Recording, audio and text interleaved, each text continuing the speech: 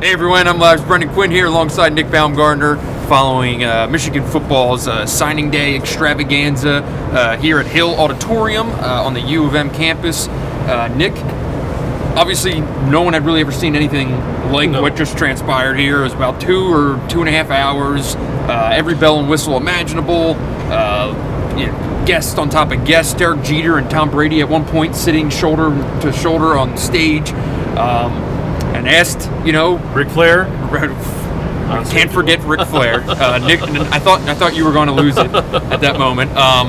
But speaking with Jim Harbaugh afterward, asked him about any potential blowback of this thing being too extravagant, too big, too crazy, and he said people are either going to criticize it or copy it, and he's probably pretty right. But what's your thought? Yo, he's totally right on that. I mean, people are, they're either going to shoot it down and say that this is what we do here is only about the kids, or they're going to say, well, damn, that's a pretty good idea. We're going to do the same exact thing. I thought, going into it that, maybe this would be a little over the top, maybe a little corny, and then I saw Tom Brady personally introduce, I think, 3 early enrollees, like Brandon Peters and a couple other kids walk across the stage, and Tom Brady's the guy that shakes their hand and says, welcome to campus. I don't know any kid in the country that wouldn't think that's the coolest thing in the world. So when you look at it on top of it, is it over the top? Yes. Was it crazy? Yes. Did it make no sense at times? Yes. But I think at the end of the day, there's not a person that follows football or any recruit anywhere in the country that didn't hear about this in some way, shape, or form. And what Harbaugh said at the end later on the afternoon was basically like, I signed back in the day. I've been around signing these before. Usually it's sitting around a fax machine, pulling a piece of paper out, then you say a couple quotes. Why not do something else with it?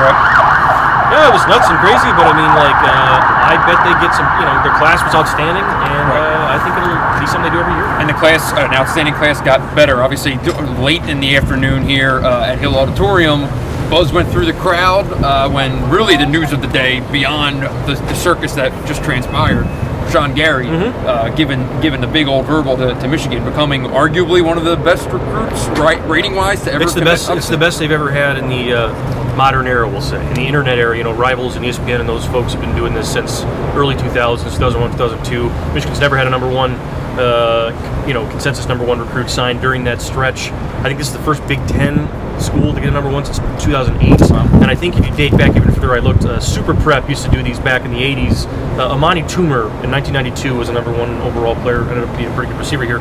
But yeah, this is the best recruit Michigan signed in the modern era, and he is a legitimate, as we talked earlier, Brendan, I saw him in Orlando with my own eyes, and that's typically you want to see a guy with your own eyes before you believe the hype. I saw him, I watched him for 25-30 minutes, and he's real. I mean, he is a 6'5", 300-pound athletic, behemoth who can play defensive end, defensive tackle, will play immediately, will probably start somewhere immediately, and will be a total impact player. Today, I said to somebody earlier, if they got Rashawn Gary, then today was made.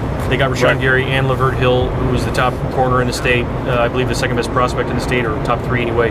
They got those 2 guys. Anything else after that's gravy. This is a top 5 class, and there you go.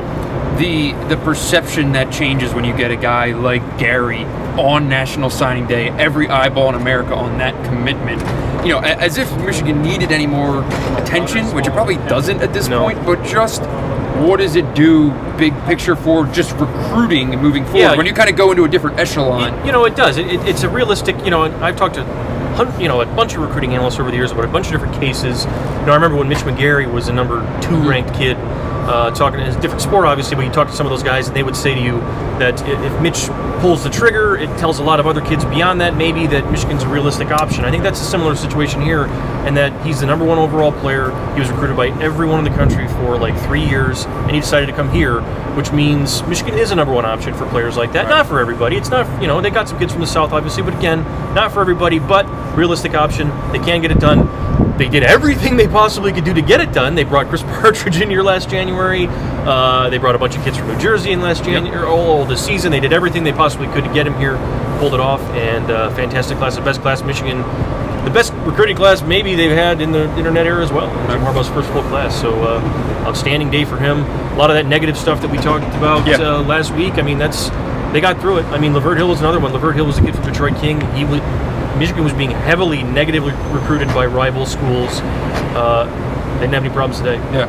Well, that's going to do it for today. We could go one by one all the way down through all these guys, but we'll talk about them on the podcast. Yeah, check back to the podcast for that, for a more kind of individualized look at signing day. So that'll do it though for what was an interesting afternoon at the University of Michigan. One we'll never forget. Certainly not. For Nick, I'm Brendan. Thanks for watching.